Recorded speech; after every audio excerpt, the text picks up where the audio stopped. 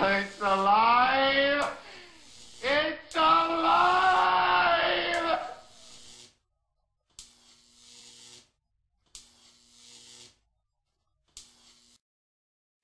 Hello, I'm Artifacts of Mars, and here we have a classic mad science update.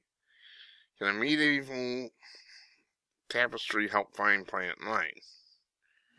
What these scientists are doing is they're looking at old documents and tapestries and paintings, what have you, in search for clues about the mysterious Planet 9, which so far nobody has proven exists. Of course, Pluto used to be Planet 9, but they defrocked it. Dethroned it, whatever. Saying it's too small to be a planet.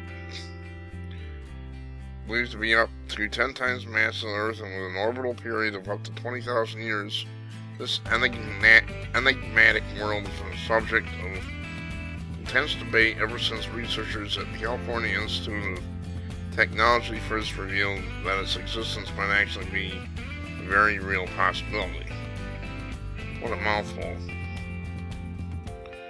This latest study, which is being conducted by medievalist Marilena Cesario and astronomer Pedro Lacerda at Queen's University, Belfast, Northern Ireland, aims to use medieval tapestries and documents to help learn more about the facts of the objects visible in the sky hundreds of years ago.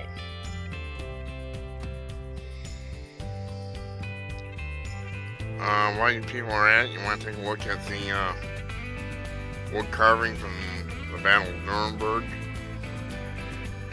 It was in the 1500s.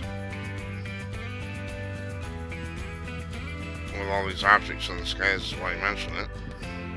Anyway, I don't want to change the subject, but we have a wealth of historical records of comets in Old English, Old Irish, Latin, and Russian, which have been overlooked for a long time, says Cesario.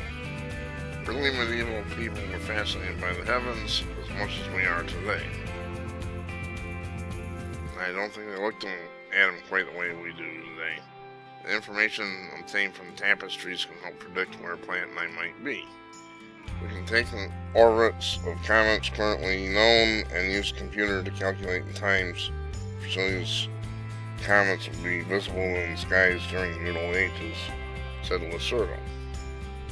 Precise times depend on whether our computer simulations include Planet 9.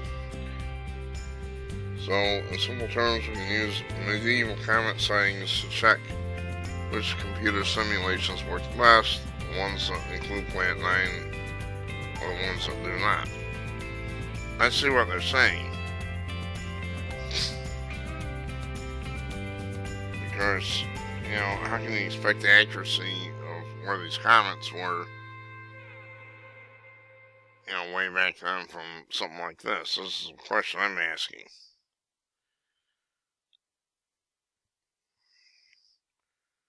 And how can it be certain of the accuracy with dates? From what I understand, there used to be, long time ago, centuries ago, there used to be a problem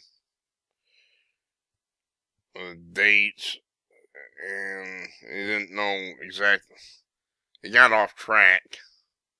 So the days were too short, they were too long, or I don't know. I've heard about that. I've never researched it. And so that could be a stumbling block here. Okay, you scientists, well, get a mad science update from me. I don't really care if you do this stuff. I'm okay with it as long as you don't bother me with it. As long as the link coming out of my pocket. Have fun.